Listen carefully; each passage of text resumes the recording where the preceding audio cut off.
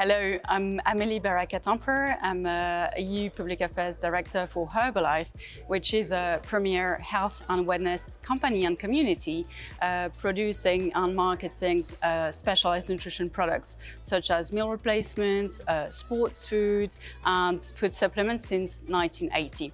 So today we are very happy to be at EuroCommerce exhibition to showcase our journey towards sustainability through different initiatives with regard to food waste and packaging. I'll talk a little bit about plant proteins as well. So with regard to food waste, what we've been doing in Venray, the Netherlands, through our distribution center, is working with Nisgen Granico, which is an animal feed company working with food companies and transforming food waste into animal feed. So this is what we've been doing for a few years now, and we're happy to be able to recycle our food waste and transform them into a sustainable way into animal feed. So if you want more information on that regard, you can visit our booth, and we have a video showcasing this initiative.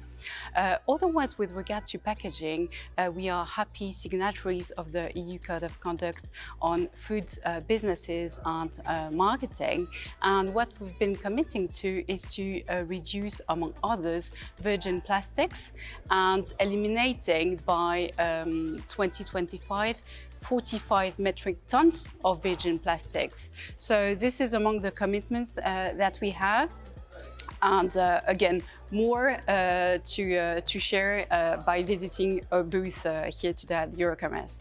And finally, what I'd like to share with you is what we've been doing with plant proteins. So at HERBALIFE, we've been harnessing the power of plant proteins for more than 40 years now. So while diversifying our sources of plant-based proteins.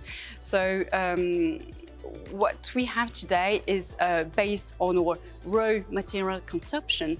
81% of protein in HERBALIFE products are based on plant-based products and plant-based ingredients, with primary ingredients being soy, pea, quinoa, and rice. So these plant proteins are significantly more efficient to grow, using less water and emitting less carbon, and producing more protein per acres than beef, eggs, and milk, and therefore replacing even a small portion of animal proteins with sustainable plant-based proteins can have a long-term positive impact on our environment. And I'm happy to showcase our latest brochure on plant proteins with data with regard to plant proteins, the benefits that they have, the health benefits, environmental benefits, and also our call for actions at the European level. Thank you very much.